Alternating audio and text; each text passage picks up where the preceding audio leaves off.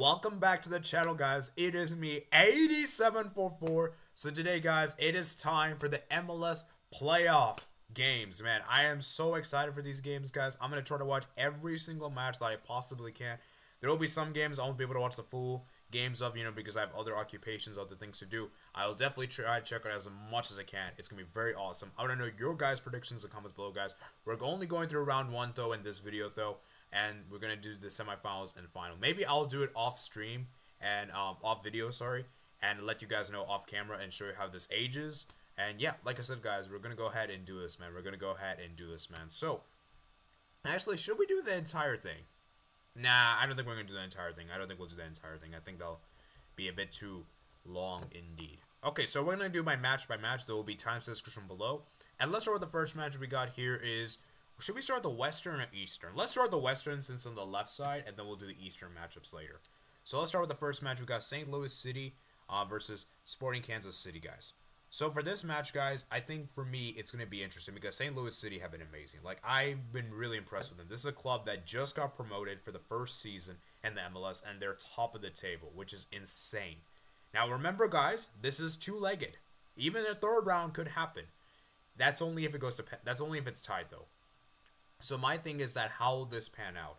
Because St. Louis City are in unfamiliar territory, They have some good players. Obviously, Berkey is their most standout. The guy has been incredible shot stopper. We know, obviously, he used to play for Dortmund in the Champions League. They have Guyacina. There's always some other notable players. Those are some of the most notable, though. Sporting Kansas City, I'll be really honest with you, they should have won against San Jose Earthquakes by a bigger margin. I wasn't that impressed. And even though they got the job done, I wasn't really that impressed with them.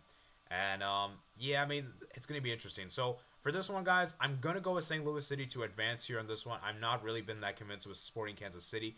That being said, though, the second leg is, I believe, a Sporting Kansas. So, if Sporting Kansas can get a draw away or lose just by a small margin, then they could maybe win the second leg, and that would be enough for them to advance. But ultimately, though, I think St. Louis City are just too much quality. I think they're just too good. So, I'm going to go with St. Louis City to advance. Next up, it is Houston Dynamo versus Real Salt Lake.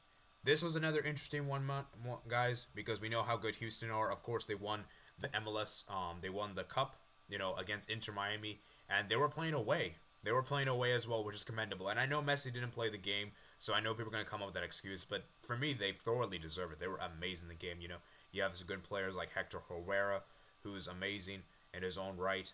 And I just was really impressed with Houston Dynamo. They're a very, very fun team to watch. They're very hectic as well, very chaotic as well, very, very crazy. Because the thing with Houston Dynamo is that I feel like they're a good team. It's just that they can't close off matches very well. That is my one concern I have with Houston Dynamo, is that because in that final in particular, they should have won the game by a bigger margin. It's just that they allowed Inter Miami to get back in the game. There was some hope for a comeback, and that's my issue with them, is that especially in that two-legged playoff, you need to ensure that you win this. You win by a big scoreline. You don't want to lead, you don't want to have it being like dominate. You win the game 3-2. That's not great. So like I said, Carrasquillo is also another player to look out for. He's been amazing. I really like that guy, and I think Houston Dynamo is a very, very underrated team. Then we have Real Salt Lake. I'm not really that impressed with Real Salt Lake, to be honest with you guys. They have some decent players, Savrino, Ruiz. And yeah, I think for Houston Dynamo, man, they should be advancing. They should be advancing to this one, and I expect them to win. So I'm going to go Houston Dynamo versus St. Louis City, which will be a very interesting matchup.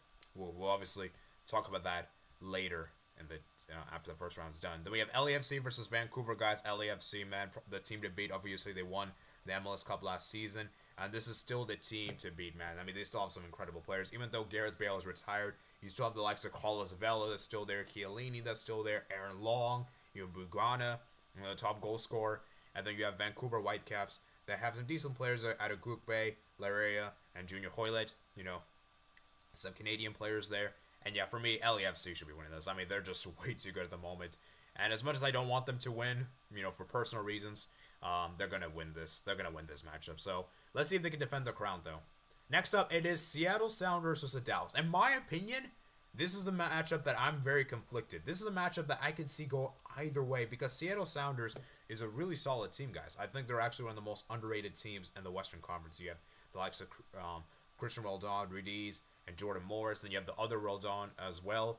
And then you have FC Dallas. They have the players like Jesus Ferrer, Ariola, Leggett. This is a difficult one, guys. This is a difficult one.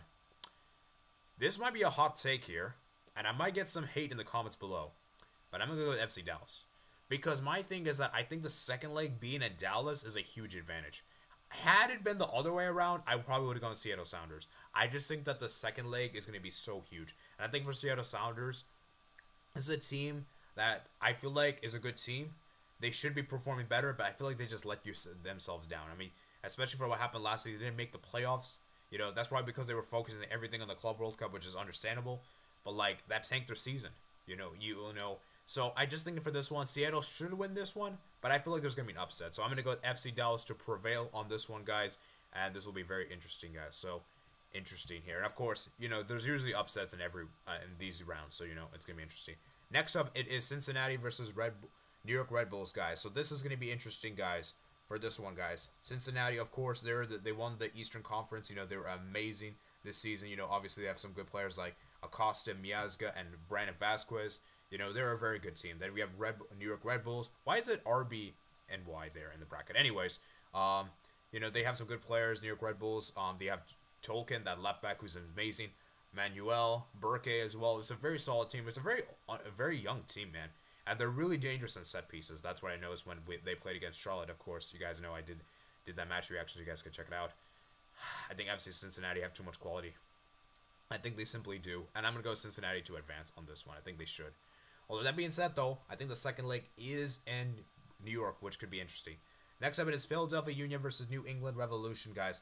Philadelphia Union, man, I was not that impressed with them this season. I don't think they were as good as I would expect them to be. They still had a good season, though, nonetheless. You know, they still, you know, obviously reached the playoffs. You know, you have Andre Blake, who's a good goalkeeper. Then you have Gazdag, who's very, very good.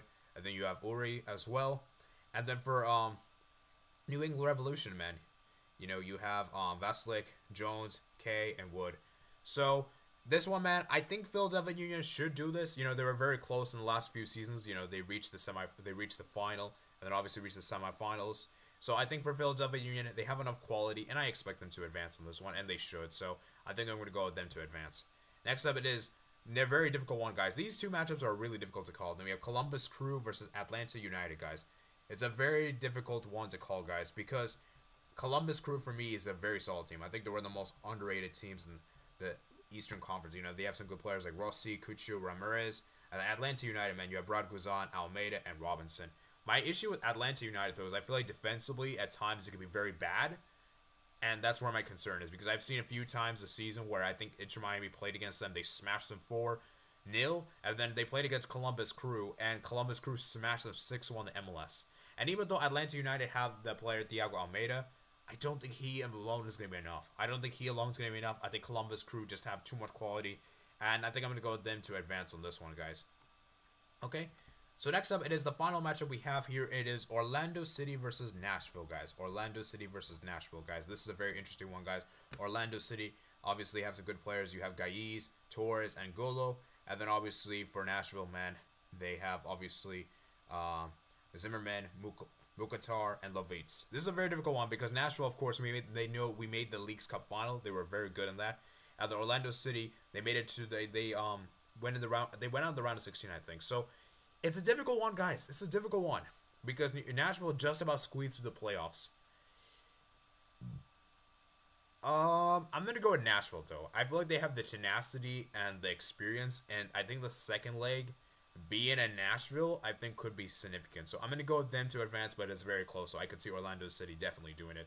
So those are my MLS predictions, guys. I want to know your predictions in the comments below, guys. This was really, really fun and exciting. And definitely we're going to be doing this again for the semifinals, of course. So I want to know your guys' predictions in the comments below, guys. Remember, guys, to like and subscribe. And yeah, tell me your thoughts in the comments below, guys. And yeah, I'll see you guys later. Peace out. And remember, guys, to like and subscribe. Check out my other pops in the description below.